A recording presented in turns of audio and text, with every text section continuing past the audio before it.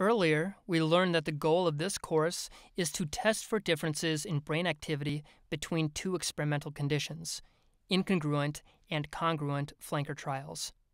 We expect that brain regions involved in cognitive control, a concept discussed previously, will be more active in the incongruent condition compared to the congruent condition. In order to test this, we will need to first pre-process our data, or clean it up, in other words. If you've ever taken a picture and found problems with it, blurriness, red eye, or faded colors, for example, you can then use an image editor to remove those problems. We do the same thing with the three-dimensional images of the brain taken with the scanner. Each of our pre-processing steps will clean up the images and prepare them for statistical analysis, which we will discuss in a later video. Pre-processing step is done with AFNI commands, which are similar to Unix commands. They typically require at least one input argument, and they usually require you to specify what to call the output of the command.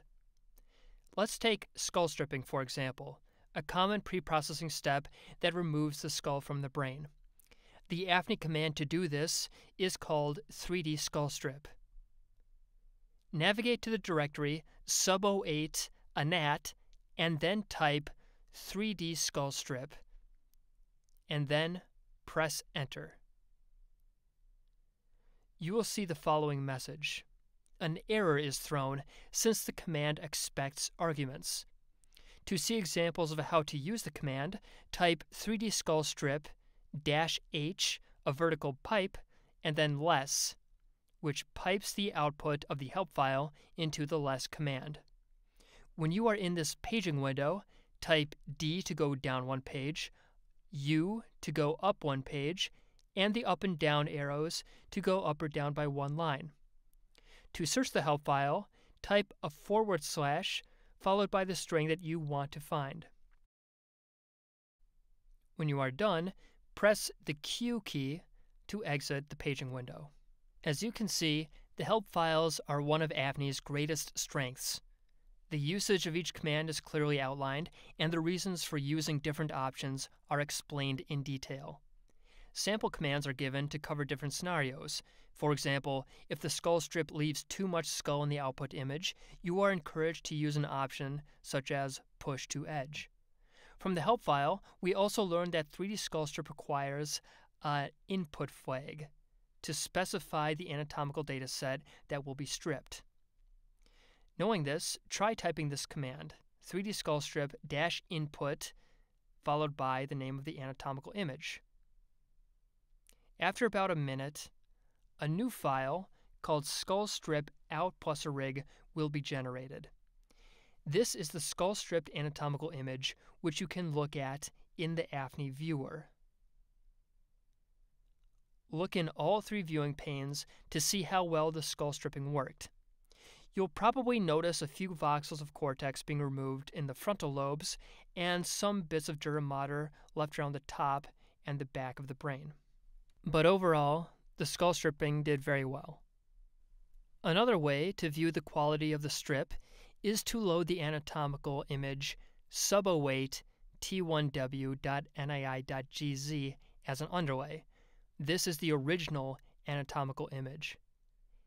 And then, as an overlay, you can load the skull-stripped image skull strip out. Once you've loaded both of these, you can alternately view and hide the overlay by clicking anywhere in the viewing windows and then pressing the O key to toggle the overlay being shown and being hidden. Another option is to press the U key to toggle between each image as an underlay. These viewing options will be helpful in any scenario in which you have to examine the data before and after a pre-processing step. Although the skull stripping worked reasonably well, let's see if we can improve it by using the push to edge option that was specified in the help file, which helps avoid removing any parts of the cortex. In general, it's better to err on the side of including small bits of dura mater and other non-brain matter as opposed to removing any parts of the cortex. It's also useful to add a prefix option to label the output as something intelligible.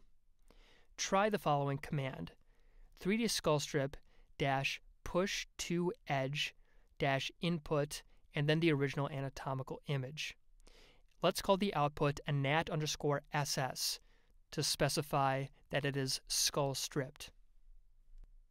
After a couple of minutes, a new file called anat_ss plus a rig will be generated. Just as we did before, look at the images before and after using the AFNI viewer, and compare it to the skull stripped image that you generated previously. You can do this by specifying the original anatomical as an underlay and each of the skull stripped as overlays. Do you see anything that looks better, worse? Which version would you choose and why? We could create a text file with all of the preprocessing commands we would use, such as 3D skull strip, and then run them all from the command line. However, this approach is tedious and prone to error. Instead, we'll learn how to use a command called ubersubject.py to create this preprocessing script for us. All that and more in the next video.